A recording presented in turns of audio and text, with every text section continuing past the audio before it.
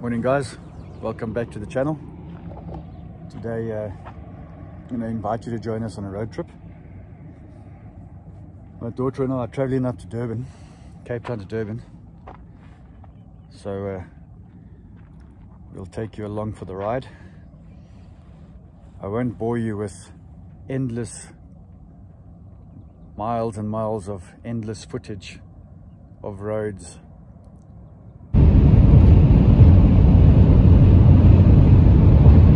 Nah, just kidding. We will show you some footage of the route as we travel. But if we come across, or when we come across places of interest, I'll introduce them. If you haven't seen them before, great. If you have, just skip along to the next part of the video. So yeah, we've been on the road for about an hour and a half. Just going to take a quick break, smoke break, coffee break. There's Hannah. Got a mouthful of something. So anyway guys, cheers.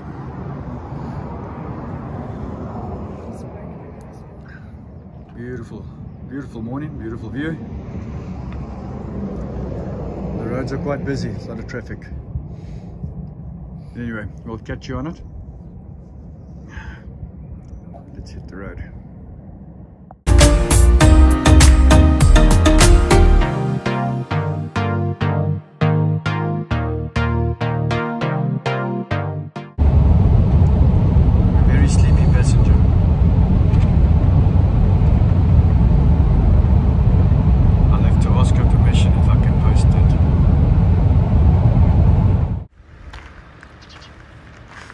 A little bit of interesting history here. A lot of you that travel this road know that you'll often see this building on the side of the road just outside Laingsburg, and this old bridge, railway bridge. But this was built in, I think it was 1902. It was what they call the blockhouse, I think. It was built during the during the Anglo-Boer War, something like that. And it was used specifically to protect the bridge. So the blockhouse was built by the British as a protection, to protect the bridges against the Boers. And you can see this is a seriously thick piece of steel that's been mounted in the wall here, and just enough space to stick a rifle through so that you could aim out and obviously not get hit from the outside in. And as you can see, access to it is limited. Actually wonder how they got in there. Oh, there we go. So the door entrance would have to be accessed by a ladder, and then there were various levels inside, and then obviously on top there would be a watchtower, and also that is thick steel with little cutouts. And if I can zoom in there, you can see the little cutout over there. So they could stand inside there, stick their guns out and fire at will, and be relatively well protected by any attack from the outside. Just a little piece of history for anyone that didn't realize what this was every time they drove past it. It's the first time I've ever stopped to look at it. I know what it is. I've never really stopped to have a close look, and it's some serious steel. Stop the bullets. Anyway, back on the road.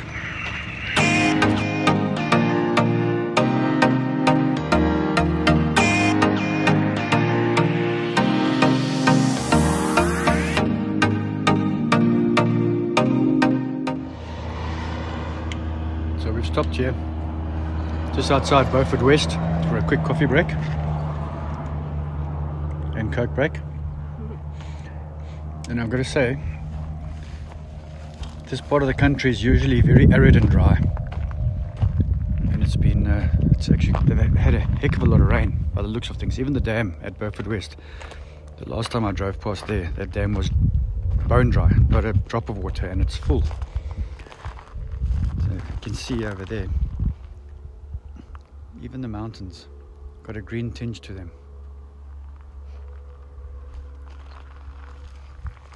Anyway, and shade, lovely spot to take a break, smoke break, coffee break.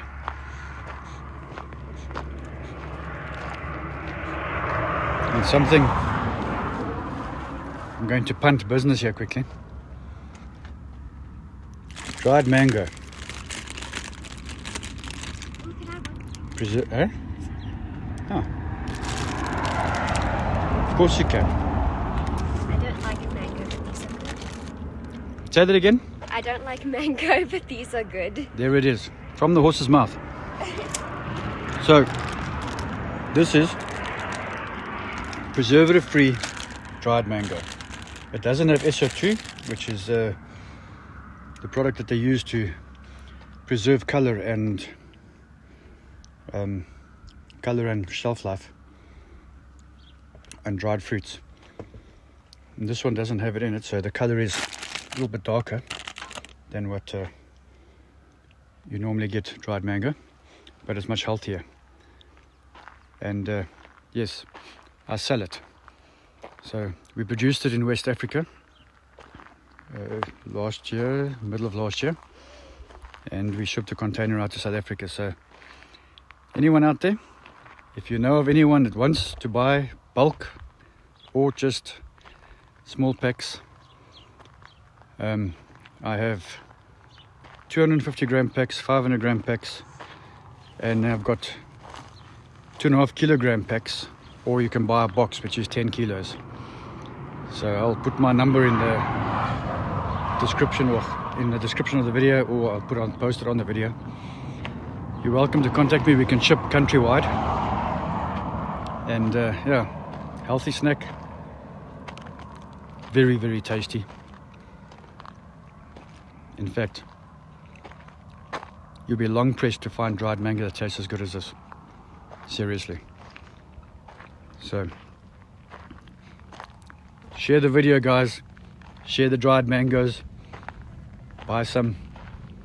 It benefits everybody. Benefits you, benefits us. Anyway, we must hit the road again. We still got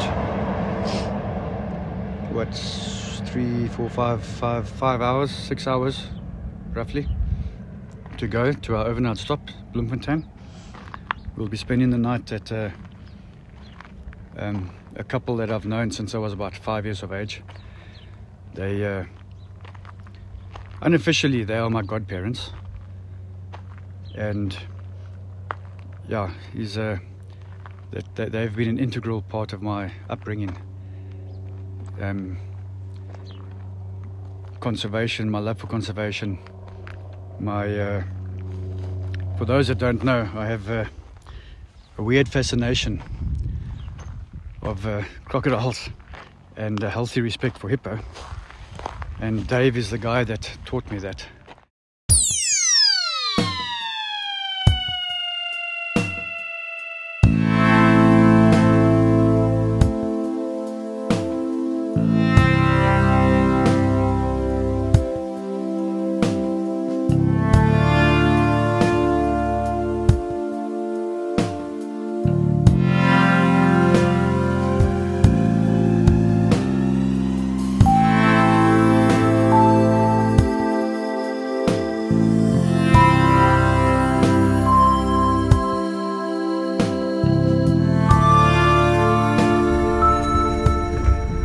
Take a little break here. We're on the banks of the Orange River. I'm going to see if I can get some drone footage of the river. But I see there's a little road going down the side here, so Hannah will make us some lunch. and find a little spot that we can just chill. We've got about 2.5 hours left of our trip, and then we'll continue. So I'm hoping that this little road gets us close to the river, closer to the river. We can have a little spot to chill out and have a picnic.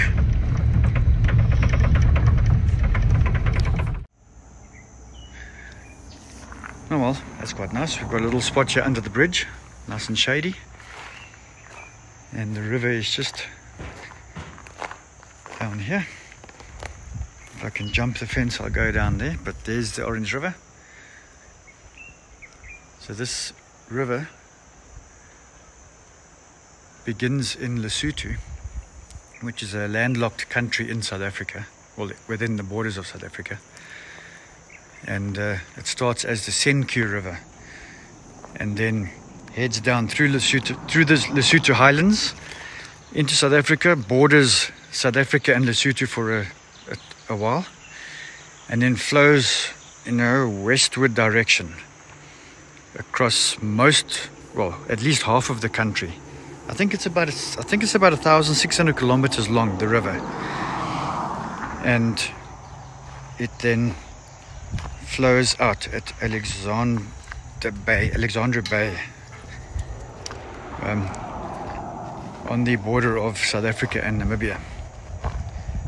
For our foreign viewers that haven't been to South Africa, it is the largest river, I think, with the Vaal River being the second largest, and I think the Vaal River flows into the Orange River.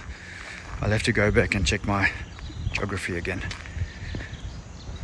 but at the moment there's been quite a lot of rain on the interior, so the river is actually flowing nice and strong, and very good yellowfish fishing in this river. There are a ton of guys out there that do a lot of videos on yellowfish fishing. You also catch carp and catfish, barbel, in this river. Big ones, I might add. But the sport fishing side of it is the yellowfish, which you target. This would be a little bit too strong for them now. I don't think you'd get much luck. But normally you would target them in the rapids of the river. So you'd find a place where the river narrows a bit and you can actually walk in there. And you fish for them either with a fly rod, with fly, or small rapalas, or small spinners. And they give a very good fight. It's a lovely species to target. Let me see if I can get the drone up. Get some footage with the drone. Take it over. See you later.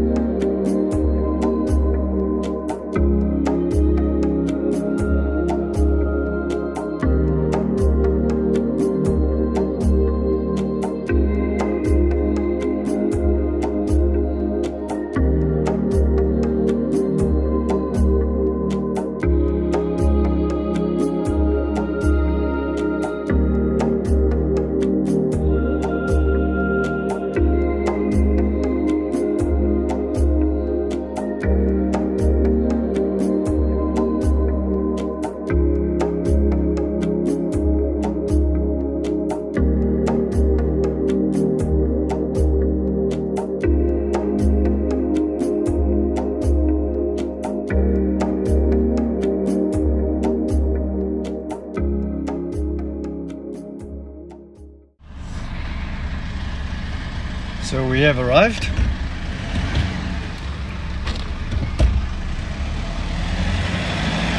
not going to show any addresses, but you'll be excused for thinking that this man is Santa Claus. but this is the real Crocodile Dundee. So, you did well, man. Oh, well, But we're scraping the bottom of the barrel now. what, with Nissan? It's a Nissan. You have Buckies and then you have Nissans. You had